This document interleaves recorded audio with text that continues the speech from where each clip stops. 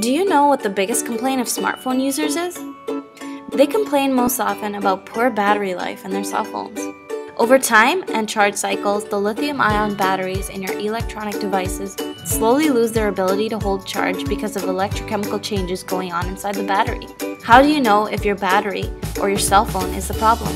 Cadex Electronics is a company based in Richmond, BC that specializes in the design of battery chargers, analyzers, and testers.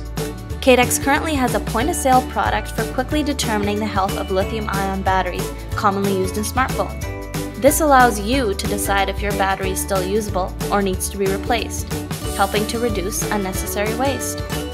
The problem with current standard techniques for determining remaining battery capacity is that they are time-consuming. The most conventional method, called coulomb counting, can take up to 10 hours.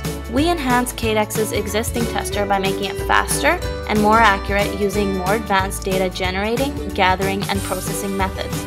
This new generation of tester uses electrochemical impedance spectroscopy technology, or EIS, to quickly determine the spectrum of the battery's impedance, which is similar to a fingerprint or a signature.